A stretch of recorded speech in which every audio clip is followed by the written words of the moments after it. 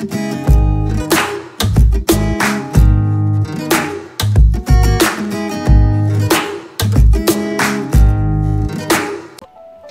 everyone, I hope you are staying home and staying safe, and I hope you continue to do the same. So today I'll guide you about how to hold your violin bow. That's basically all the right hand exercises that we require to hold the bow. So before we move on to the bow, let's try it on the pencil first, because pencils are way lighter than the bow and you'll be able to do the correct postures. Okay, first of all, I want you to remember the bunny positions like this. Make a bunny out of your right hand with all your fingers curved. The first thing is curve your finger, then your two middle fingers like this, thumb in between these two middle fingers, and then these two fingers make it the ears. Now you made a bunny out of your right hand. Okay, now you have to do the same on your pencil. Let's try it. So hold the pencil on your left hand and try the bunny shape on the pencil. So first, your bent thumb underneath the pencil. Second, your two fingers like this and thumb in between. Keep the first finger and your pinky finger curved and placed on the top of the pencil like this. So it makes your all fingers curved. And remember, it should always be relaxed. Okay, now before moving on to the bow, you can try few movement exercises on your right hand with your pencil hold, like we wave with the wrist, holding the pencil and maintaining the posture. We did it right now, maintaining the bunny posture like this. We can do the fingering exercises, dropping and pulling it back like this. Okay, so now whenever you are ready and whenever you feel comfortable on the pencil, you can switch it to the bow. Okay, so before we move on to the bow hold, let me remind you few things about bow. Do not touch your bow hair with your fingers, because you have already applied rosin on your bow, and if you touch your bow hair with your hand, then the bow hair might not be able to make a smooth sound on your violin. And the next thing is, do not tighten your bow hair too much. Okay, you have the screw here, it's tightening and loosening screw here. So the right amount of tight here you should make is, you can see this is the middle part of my bow, and remember, the stick, the middle part of the stick and middle part of the bow here should be only a finger apart, not more than this. Okay, just a finger apart in between these two stick and the bow hair. That's the right amount of bow tightened. Okay, now let's begin. Hold your bow with your left hand and try to do the same with your right hand as you did it in the pencil before. Okay, so you can see this leather winding here and a frog here. So you see a space between these two. That's where you keep your bent thumb like this, and tip of your thumb. Make sure you don't insert your thumb too inside. Okay, just the tip of your thumb, and then the two fingers like this, and then pinky curved and place it on top of the bow like this. Okay, now you can also see that we have a octagonal shape in the bow here. These have sides, 8 sides. Okay, so you might have a problem of your pinky slipping off from your bow. So you can always use one of these sides here to place your pinky like this on top. So this will somehow help your pinky not to slip off like this. Okay, so that's how you hold your bow.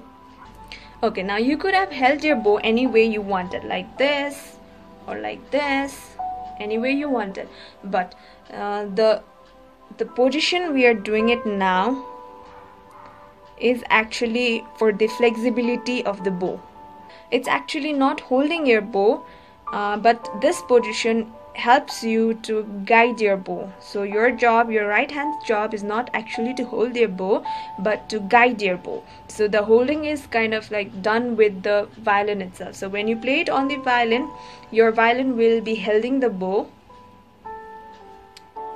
and you'll be just guiding the bow to move it up, to make the up and down movement like this.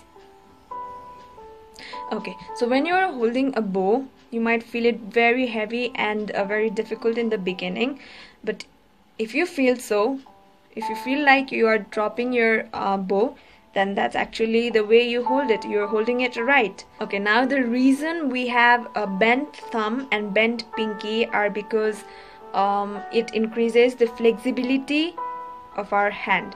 So if your fingers are locked like this, all straight, and your thumb straight, then you might lack flexibility, right? So for an instance, take a human walking. If human's legs are very stiff, then he won't be able to walk properly. So if his knees are bent and knees are flexible, you'll be able to walk very nicely. Just like that, you must have a bent thumb and a bent pinky to have a lot of flexibility in moving your bow like this. So I have seen most of my students having a problem with the pinky finger, the curved pinky here.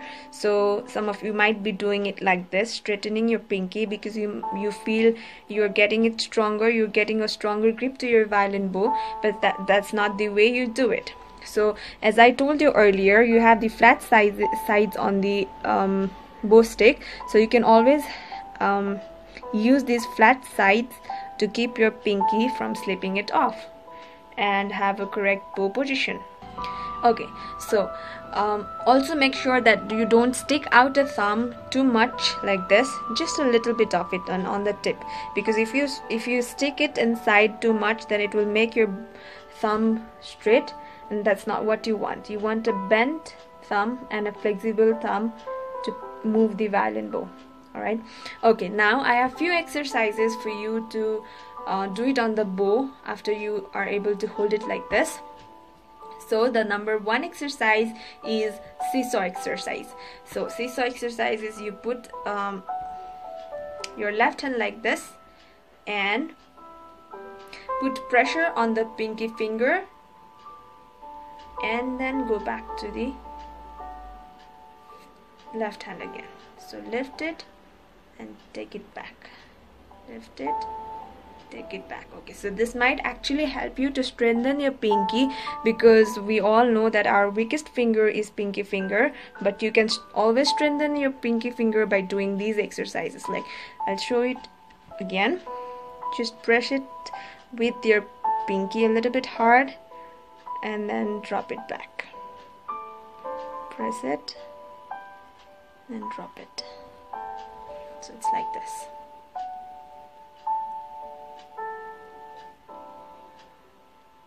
Make sure your bow stays parallel to the ground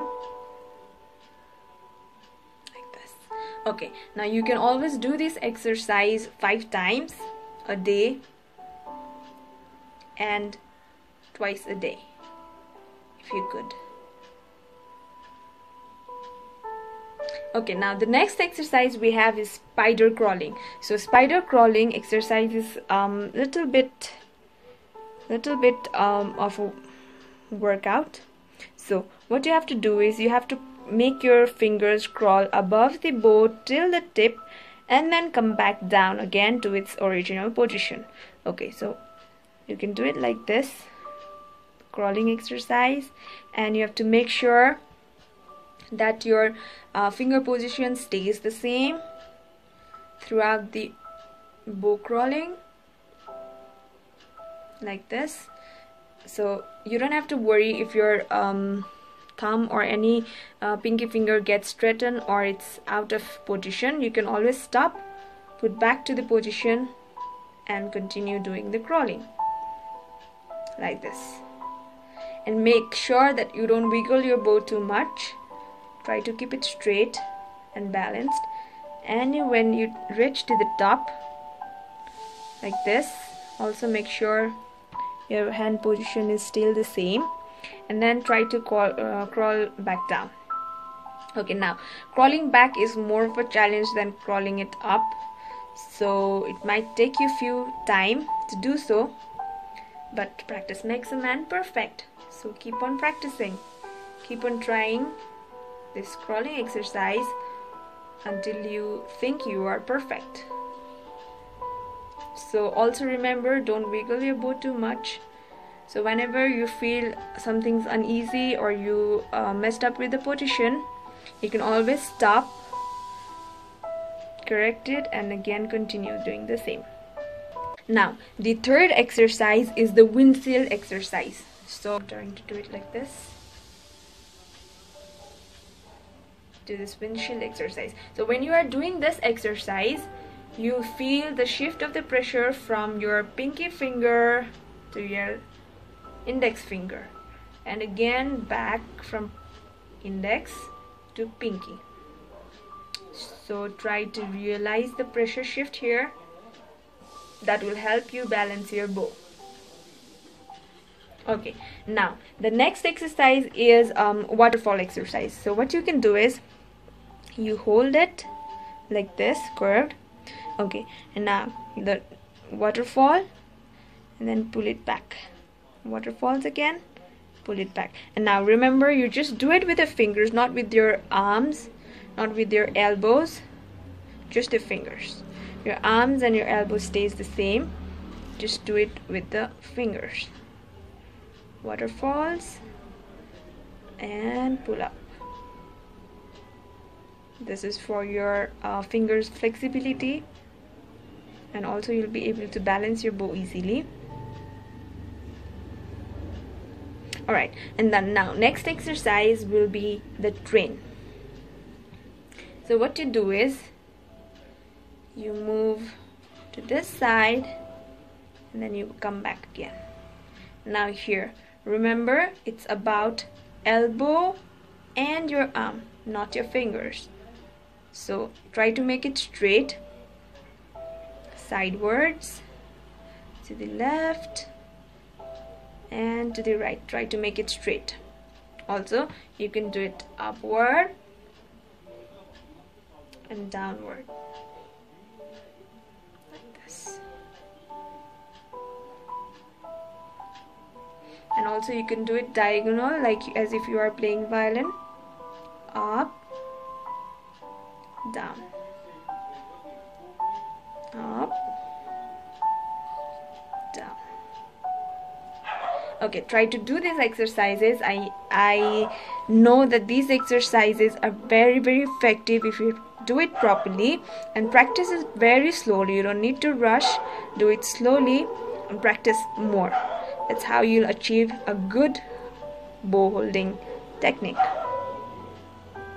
I hope you liked it. Please enjoy playing violin. I'll see you next time.